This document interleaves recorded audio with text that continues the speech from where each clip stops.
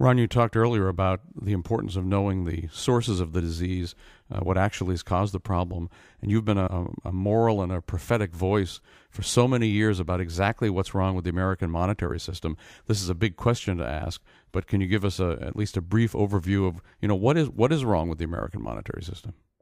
Well, first, it's unconstitutional. There's the founders understood more about money than a lot of us give them recognition for, at least the average American, or what's taught in our schools. They had gone through the runaway inflation of the continental dollar. They didn't want it to happen again. They didn't want even the states to print their own money. So they wanted to limit the supply of money by saying Congress could not emit bills of credit, which was paper money, that Congress's responsibility was to maintain a sound currency, gold and silver, to be the only legal tender. And they did not give authorization to a central bank. So everything that we are dealing with now, especially since 1913, is unconstitutional. But that's the continuation of the argument between Jefferson and Hamilton. Hamilton, even back then, they started a national bank. They wanted a central bank. And, of course, courts have always ruled against hard money, whether it was early on or whether it was in the Civil War after Roosevelt stole the gold from the people. Courts have always supported the big money people and big government people. So constitutionally it's wrong. But I mentioned the morality of it. Morality, this whole idea that we legalize counterfeiting is just terrible. If we only could think of the Federal Reserve people as counterfeiters, maybe we could get more attention. And I know you know this, but we can recall that in the Coinage Act of 1792, they mandated the death penalty for counterfeiting money. And I kept thinking, boy, if they enforced that today, we'd have a lot of a job to do to round up the counterfeiter. But it's stealing value from people. It is like counterfeit.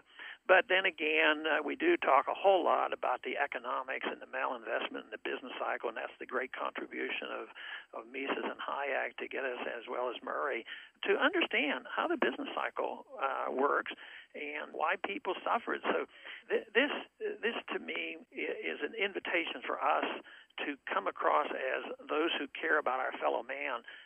Too often we're accused of lacking compassion, because if we tend to be too flippant and they say, well, what do you think we ought to do? Nothing. We need to do nothing. We need to just get out of the way. They don't think we have compassion. But if anybody has compassion for their fellow man or for their own self-esteem and their own families, they have to be concerned about these economic issues, because that's how the maximum number of people can be taken care of. Ron, over the years you've warned about a crisis like this and about the possibility of such things as another bank holiday of the sort that Franklin Roosevelt declared. It seems to me that people in power, not only in the U.S., but in the whole Western world, the finance ministers, the presidents, the central bankers, all seem to be unbelievably arrogant, unbelievably panicked, unbelievably incompetent. What do you think they might do to us? Well, I think they're working already on a central bank for the whole world. It'll be fiat money. I don't think they have to have the holidays like they had in the past, but what they've replaced it with is just unlimited credit pumped into the system, this $5 trillion that they've already pumped in, and guaranteeing everything for everybody. That's why, I believe that eventually it's going to be very, very destructive to the dollar, even though in a relative sense the dollar is strong compared to the other paper currencies.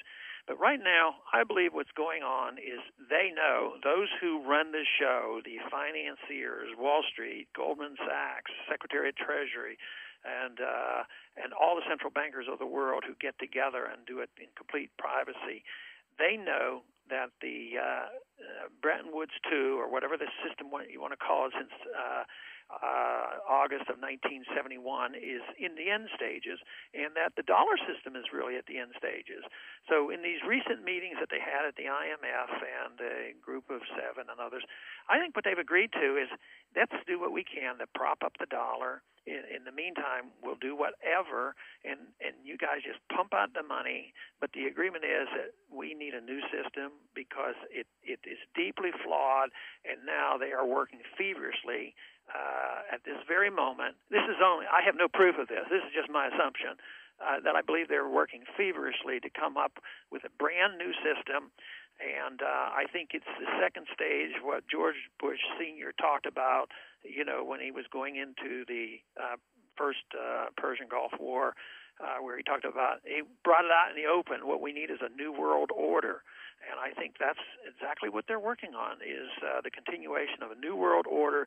And now anytime there's a crisis, it gives them an opportunity to do this. And this financial crisis gives them the opportunity to promote this worldwide control of governments as well as finances by just scaring people to death and saying, no, what you need is more government. Freedom fails. The Alan Greenspans of the world are saying freedom fails. Capitalism doesn't work.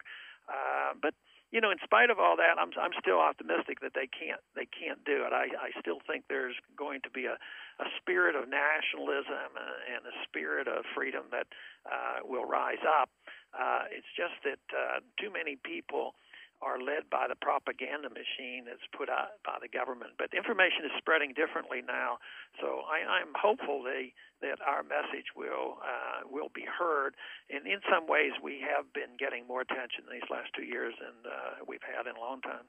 Well, Ron, I'm not a big fan of politics or of the political system, but I'll bet you there are a whole lot of Republicans who are realizing today and in these weeks what a horrific and stupid mistake they made not to nominate you, and what a different country this would be, and what a different Western world this would be if you were coming into office as president. But perhaps even more important is, again, your moral and your prophetic voice, your teaching voice that keeps speaking the truth. I think people are listening. Even some of the media are listening, and they need to listen to you. And in your words, show the path forward for a freer America and a more prosperous America. So thanks so much for coming on today. Well, thank you very much. Real nice to be with you. You've been listening to The Lew Rockwell Show, produced by LewRockwell.com, the best-read libertarian website in the world. If you'd like to advertise on this podcast or on the website, email advertise@LewRockwell.com. And thanks for listening.